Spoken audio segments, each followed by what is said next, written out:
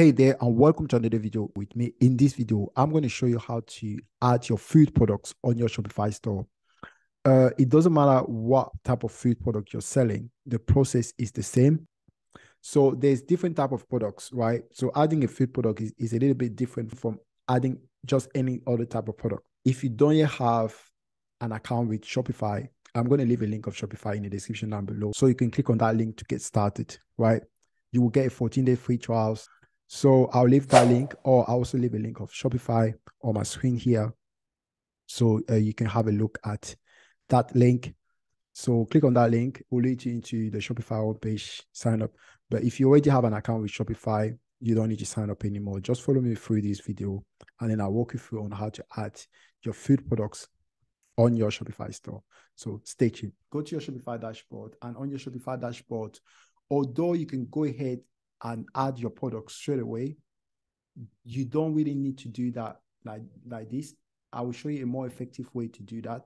So the very first thing you must do, yes, I know this video is about adding a product on your Shopify store, but before you go ahead and add your product into your Shopify store, you need to create a collection to add all type of products into a very collection so that everything is a little bit more organized. So I'll start with the collections for now. So click here on collections, and I will create a collection. So I'll click here on create collection. On the title, I will just name this. The description, you can go ahead and put a description for your collection. For the collection image, you can select a specific image for your collection. So this is the image for my collection, and the description, I don't really have to worry about the description. However, if I want to go ahead and put a very nice description there, that will also be fine. So here now on the collection type, it's going to be automated. I love to use the automated one. Product must match condition. Yes, it must match condition. Leave it to all conditions. Product tag is equal to, and I'm just going to put here delicious, right? It's equal to delicious. So basically, this is a tag. You're going to be identifying every single product you will add with the tag delicious is going to come to this very collection. So that's the reason why. And just click here on save. So you've now created a collection. It's tasty and delicious. So after you've created that, you need to come back here to products, click on products, and click here on add product. And on the title here, I'm going to put a title, right? The description is very important. You put a description, especially when it comes to food products, because there are things such as allergen, people. So on the description side, I'm just going to go to my client side. I'll just copy this one, right? I'll just copy this one, really. But I'll recommend you to put a lot of emphasis on the description, especially when it comes to food. You don't have to write too much, but you just need to write the most essential part. And now, down here, I'm going to add the image. It's not a must to add an image, but it's very important for SEO.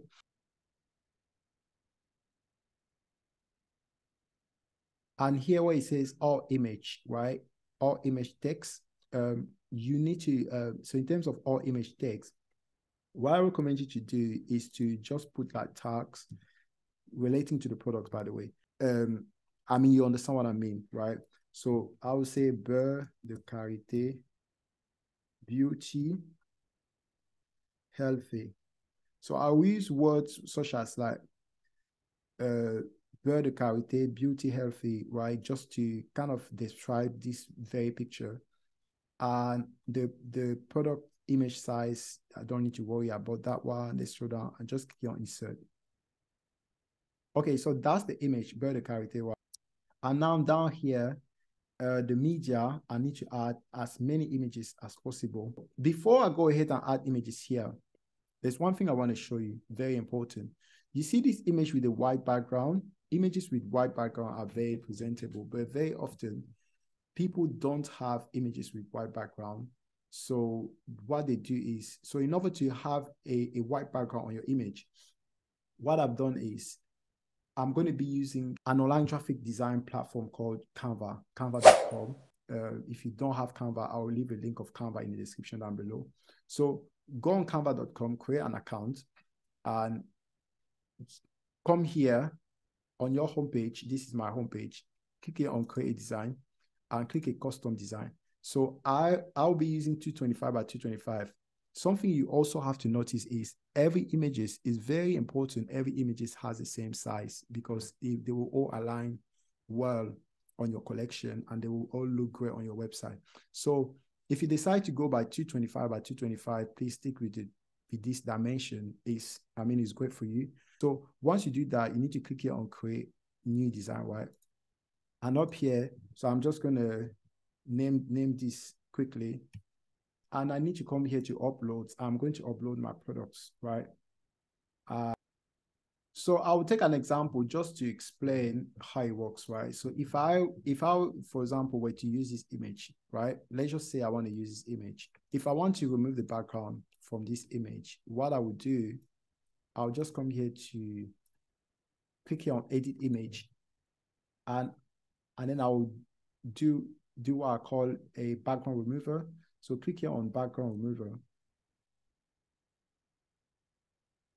So on background remover, as you can see, it has removed the background. The picture looks beautiful, right? This is awesome. So that background is gone. So what I'm going to do here, I'm going to download this image. So click here on downloads and just click on download. And then I'll create another size just to show you another example. And here I'll upload another image, right? So as you can see, this background is white, but it's not as bright as this one, right? So to have like a very bright and white background, just click on the image here, click on edit image and background remover. I have a full video on how to get started with canva.com. There's a lot of details that I talk about. There's a lot of things that I explain. So I recommend you to go and watch that video. I'll leave the link of that video in the description. So once I've removed the background, I can now click here on share and then download as a PNG file. No, as a JPEG file, sorry.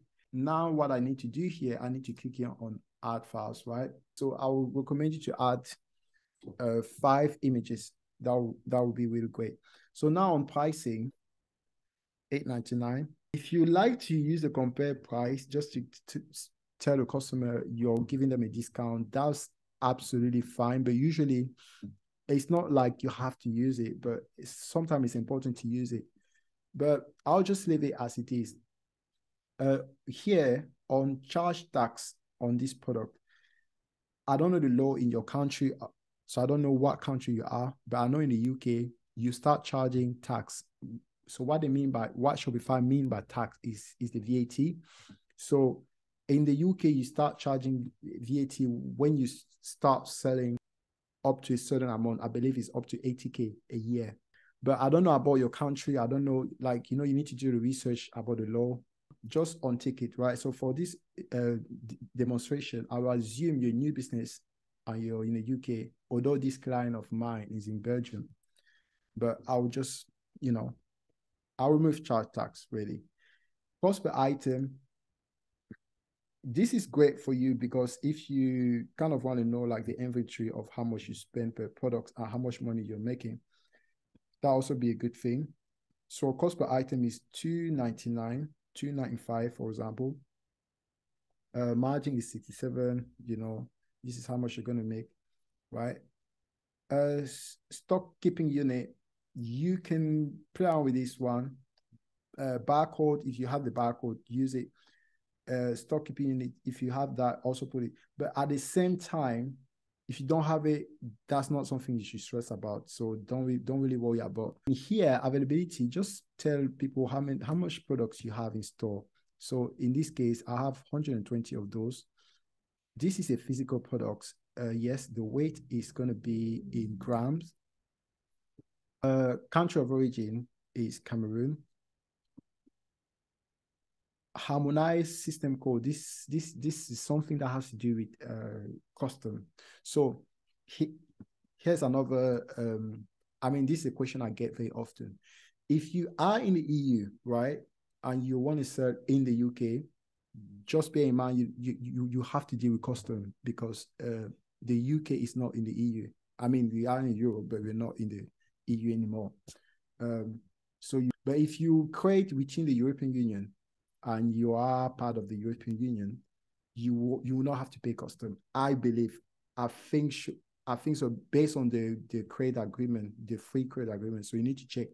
But I'm not going to stress about harmonized system code. This is something you personally have to look into based on your target audience and where you're selling your product. So options. This product has options. Yes, this is very important, especially when you're selling food products. You have to put the options. So options name is going to be size in this very case. And I'm going to put different size because I'm actually selling the products with different sizes. And I'm going to have that 125 grams. That's the size. And then I add another value down here, 250. Sorry, 250 gram, right? Using gram. So once I've done that, I need to click here on done. So the other options, I don't really need to worry about this. I'll just need to delete that. So now on the variants, I have 125, 250, and 1000. So obviously the pricing is going to differ.